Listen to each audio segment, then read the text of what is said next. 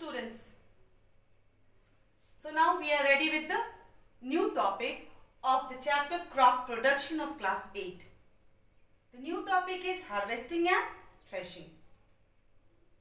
Before this topic we went through, right before this I have gone through step by step. I had made you understand about the protection of crops. Protection is done when the crops are growing. When the crops fully grown up or when the crops turn into golden brown color, then it is said that crops is ripened. And then cutting is done. That ripened crops are cut. This is what is called harvesting. So cutting of ripening crop is called harvesting.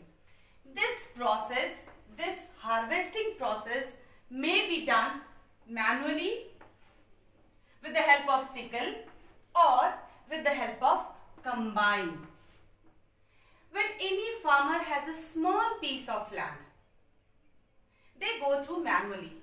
By using sickle, they cut near the root of the plant, and collect the crops. But when there is a large area, if the field is very big and the crop is grown in a very big area, then it is a bit difficult to cut the crops in a day or twice or thrice. It takes lots of time. So to prevent the time loss, farmers use combine. Combine is a machine. And you know, this combine can go through for harvesting as well as threshing both. Harvesting and threshing both. What do we mean by threshing? Threshing is the process by which grains are removed from the crop plants. Threshing is the process in which grains are removed. This is what the crop plants. And you must have seen in this crop plants such kind of grains are there. Crop is full of grains. So these grains are removed from the plants. This process is called threshing. And you know, this combine, the machine what I am speaking about, this combine can go through both the processes, harvesting as well as threshing. When harvesting is done, do you know what do farmers see? Farmers even see the ratio of or the percentage of moisture in the plants. As it is told that 14% moisture when it is left in the plant, then it is cut. Around 14% of moisture is needed at the time of harvesting. So this combine go through both the processes, harvesting as well as threshing. But there is a drawback of combine. When combine go through the harvesting, you know what it does? It never cut the plants near the root. It cuts the plant near from where the grains have grown. So this is what the drawback of combine. But it saves, this combine saves time and labor, both. These both are saved by combine. As I have made you understand, harvesting we may go through manually, we may go through with the help of sickle or combine. Like this only threshing. How do we remove these grains? You know, when threshing is done manually, nothing to do, just take the bundle of crop plants and striking against any hard surface. Maybe stone, maybe wooden platform,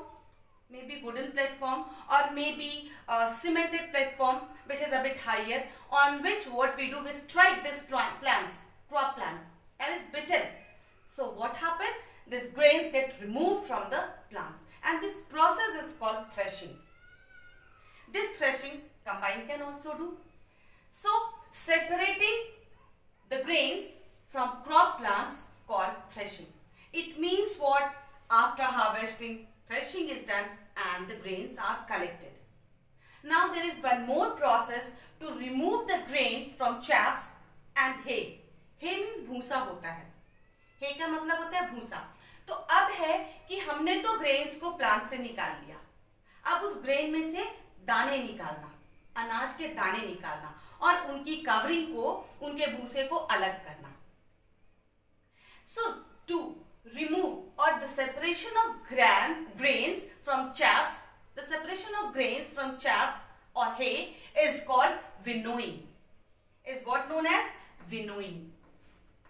At home, you must have seen your mother many of the times removing hay and small unwanted substances present in the rice or pulses. वो soup लेती हैं और soup से दानों को फटकती हैं. इस फटकने को कहते हैं winnowing. This is what is known as winnowing. So this winnowing, but when we remove chaffs or hay from the grains, then this is what known as, this is done in a large manner.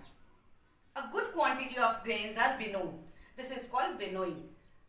So with the help of air, this winnowing can be done with the help of air. What farmers do, they take a good amount of grains, move their hands up and start throwing their grains down.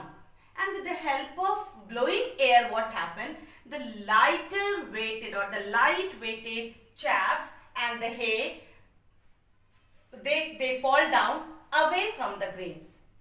Why? Because grains are heavier than the chaffs and hay.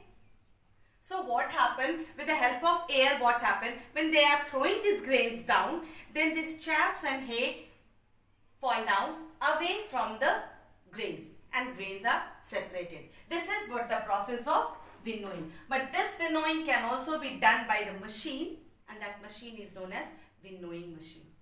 That machine is what known as winnowing machine. So today we have learned about harvesting and threshing. So almost we are going to complete the crop production step by step. Now one thing is left in crop production, and that is storage of crops or storage of grains. So in my next video, I will be explaining about the storage of grains. I hope you people have liked this. So please keep watching and go through this complete video of harvesting and threshing. Thank you all of you.